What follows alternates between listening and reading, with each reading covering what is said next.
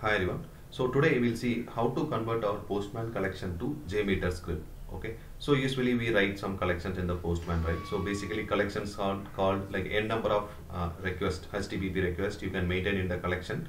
The collection is simply called as a folder, right? So where we keep n number of requests in the collection and we'll run it from the Postman, right? So the Postman collection that we create, right? So some point of time we have to do some performance testing by running n number of time the same API calls, right? So similarly, we can do in the Postman as well, but Postman is a tool. It's not recommended for the performance testing. Still, we can do at a high level, right? So JMeter is a right tool to do the performance testing, right? So we have created some collection in the Postman that already exists. We have to convert those Postman collection to JMeter script. So how do we convert the script from Postman to JMeter? Okay, that's what we are going to see today. So first we have to create one collection in Postman, right? So how do we create a collection in Postman? You simply go here and click on this create new collection button. You can name it anything you want and just simply click on the create button. Okay, in my case I have already created one collection by the name of sample collection where I have like a 4 requests inside the collection folder, right? The first 3 is get method and last one is post method, right? So how do we run normally? So we'll click on this run collection button. We will go to the collection runner window, right?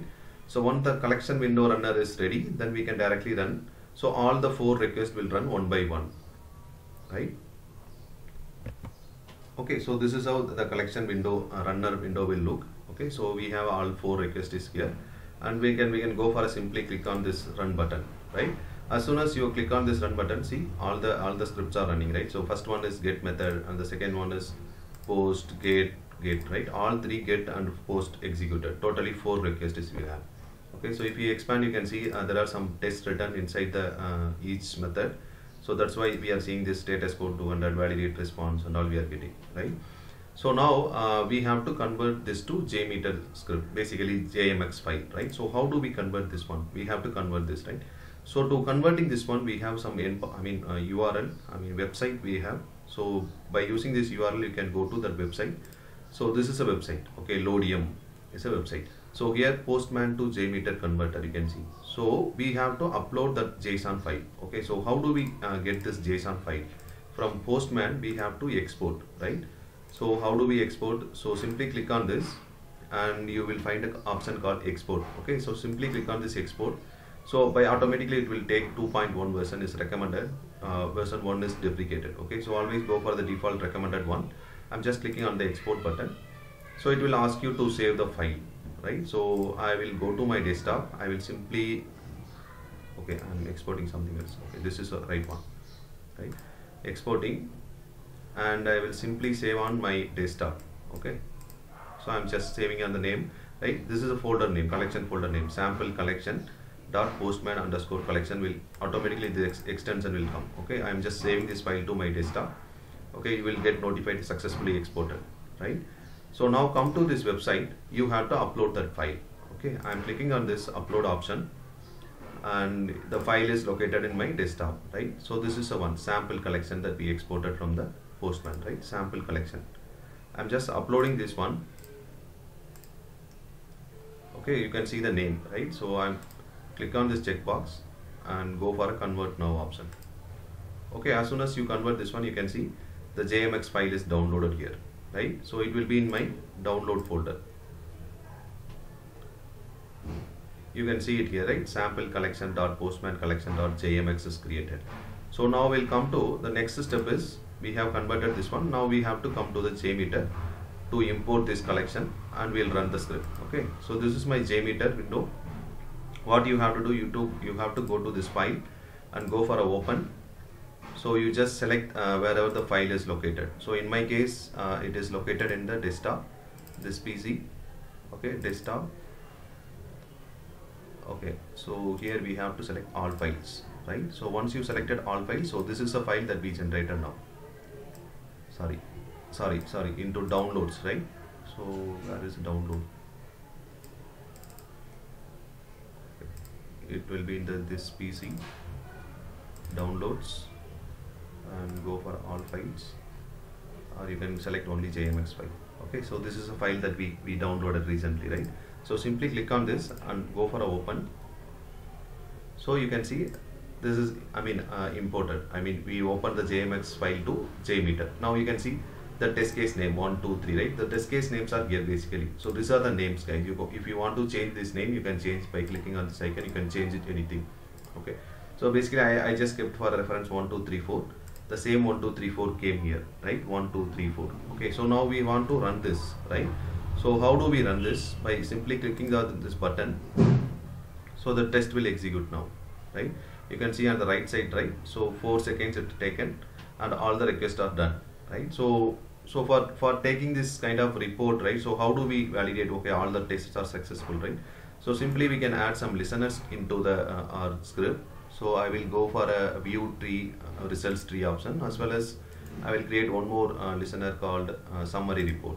Okay, these reports will help you to understand, okay, our response is success or not. Okay, so I have added these two reporting listeners. I will run this case now. You can see all the 1, 2, 3, 4 on the green, right? So which means the green is success, passed, right? You can see the response is coming. For 2 also we are getting some response, 3 also we are getting some response, 4 is a post method, we are getting some response. So the first one is get method, where you can go to request. So this is going as a get call. The last one is post one, right? The method 4 is post, right? So you can go on and you can simply verify these things. Like if you want to see the response in the right format, right? So this is coming as a text format. You can simply change it to JSON path tester. You will see that, okay, the same JSON reports are coming. Response are coming here, right? So for example, the first method, right? So if you see the in Postman, so these are the responses are coming, like it's starting from the page, right, and ending with the text, right, text key. So the same here, page per page is starting and ending with the this support URL, right? So here also you can write some expression, like if you want to get the value of this per page, right? So you can write some this is come when we go for a validation. Okay, when you simply dot per page, this is a key, right? So when you click on the test, it will give you the results of 0, 6, right? The value of page per page is value is 6, right? So similarly you can copy this total and you can copy paste this one, and you can see this is coming as a 12, right? So this will help you when you go for a validation, right? Like we have written some testers in the Postman, right? We used to write some tests, like how to validate the response code and how to iterate and validate. For example, if you want to check this ID value is coming as a 7 or not, right? So for those we will write some JavaScript test in the Postman, right? Similarly, you can write the testers in the JMeter as well. That we'll see later. Okay, for example, now if you want to check this ID is coming as a 7, right? So how do we validate this one? Data. So this data is coming under the array. Okay, so data array value of 0. I am taking the first element. Okay, first element of ID value, right? If I click on the test, you can see it is coming as a 7.